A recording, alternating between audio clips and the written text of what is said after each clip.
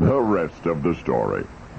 Joe Smith was just beginning to relax and enjoy the 4th of July holiday when there came a knock at the front door of his Cleveland, Ohio home. He was expecting no one, but he peered out a window to see who was there, and the young man at the door was a business associate, a 23-year-old small-time manufacturer from Canton whose name was Herb.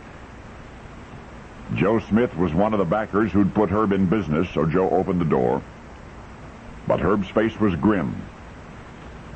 He tried to smile.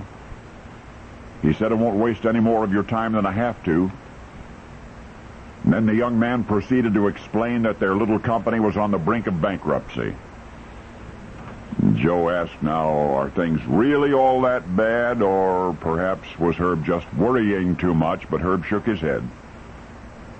And he withdrew a small notebook ledger from his coat, and he opened it to the current week. He said, "I hate to have to show you this," but he pointed to July 2nd. Joe stared at the page, his eyes widened. Cash on hand, $2.06.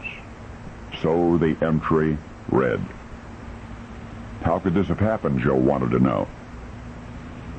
Well, it had been a shoestring outfit from the start. Herb said the only other two partners involved had put up more than a few $100s apiece. There was simply not enough initial capital to keep the business afloat. Joe asked if Herb had spoken to the other two partners, and the answer was yes, but they'd rejected his plea for additional investment, so now it was all up to Joe Smith. The company needed just a little something to tide it over. Maybe $50 would do, but Herb would need it by tomorrow. Otherwise, his employees could not be paid, and they'd walk, and that would be that. Well, Joe sat down. And he didn't say aloud what he was thinking. But he was thinking that he, Joe Smith, was really a butter and egg man. He had no business being in any other business but butter and eggs. If he were smart, he'd get out before Herb's folly dragged him to the bottom. But the rest of the story is that Joe Smith did not turn the fledgling businessman down. He did give Herb the $50 which he had asked for. And he prayed that somehow it would make a difference. That $50 made a difference. Oh, there were still some hard times ahead. But Herb got past the hardest of the hard times because a butter and egg man named Joe Smith had faith in him. Now, it's true, Joe did not know a great deal about chemicals, as Herb did, and $50 was not an insignificant loan in the summer of 1889.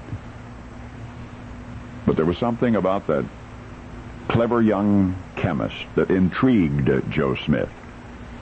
And considering Herb's unassuming appearance, perhaps it was a premonition. Because today, as I recount this experience, I'm reflecting on the eventual incredible success of that tiny shoestring chemical company. And hereafter, I hope when you hear the name of that company, you'll recall July 4, 1889, when kindly Joe Smith emptied his pocketbook to make a life-or-death loan to 23-year-old Herbert Dow, and the Dow Chemical Company was born. Now you know the rest of the story.